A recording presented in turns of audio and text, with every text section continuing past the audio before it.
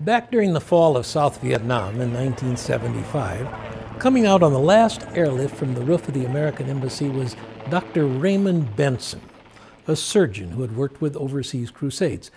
Benson had been asking, we have sports ambassadors, why can't we have medical ambassadors? Dr. Benson's vision was to call out Christian medical professionals around the world to establish clinics. His hope was to help people both physically and spiritually. Above all else, he insisted, the world needs Jesus. In fact, the physical need was so great that when these clinics opened, multiplied, hundreds of people came for medical attention. So many that it was impossible to treat them all. And doctors were so busy they had few opportunities to tell people about Jesus. By its second decade, medical ambassadors had truly become international. The work had taken hold in places like Tanzania, to India, to the Philippines, and closer to home, Guatemala. But it was still committed to the clinic model, which included those incredibly long lines of needy people. Stan Rowland is considered the father of what has become known around the world as community health evangelism. Evangelism, because seamlessly woven into the teaching, are basic biblical truths. You can be clean on the inside as well as the outside. You have great value because you are wonderfully and beautifully made by God. His Spirit can live in you and make you whole. Community health evangelism around the world is popularly referred to as CHE. Medical Ambassadors International became the organization that incubated the growth of the international CHE movement. In the 30-plus years since MAI's founding, thousands of lessons on multiple topics, seamlessly integrating scriptural truths, have been created. Pioneer practitioners have field-tested the teaching methods in real-life settings. They have also carefully, country to country, honed a methodology that is learner-centered, highly participatory, and empowers the adult student.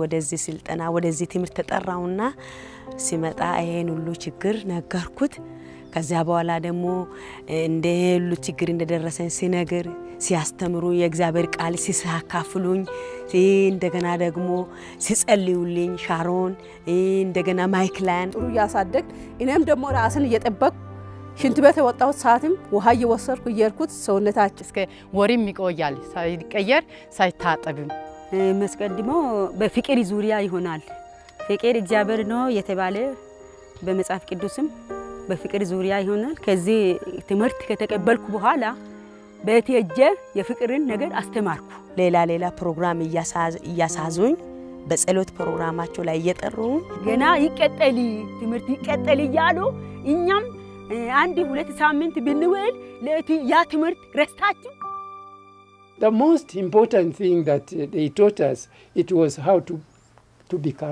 come together and work together. And the trainings that they were giving us was about the Word of God, mostly the Word of God. And then it came to projects, how we could survive.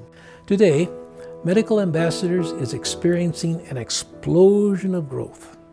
So much so that the organization is again at a turning point, thinking there must be a better way. We need to appeal to a broader base of friends who see the genius in this unique approach. We don't need more funds for the Home Office or for the U.S. field staff. Would that it were that simple. What we need is financial help for the field where resources can't keep up with all the requests for training. Frankly, these needs have outstretched our capacities.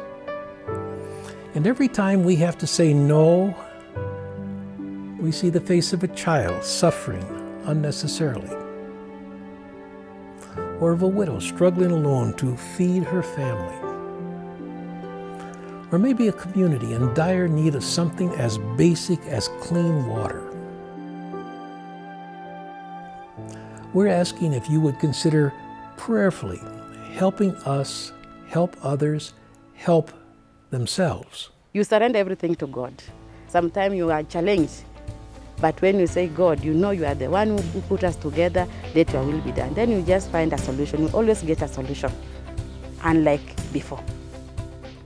Jesus came to free us from those things that make us ill in body, mind, and spirit. He healed the sick, was tender toward the poor and the powerless, and spoke against injustice. He gave his very life to redeem us from sin. And one day, he will restore this earth to his original design. Until that time, will you join with us in healing the world Christ's way?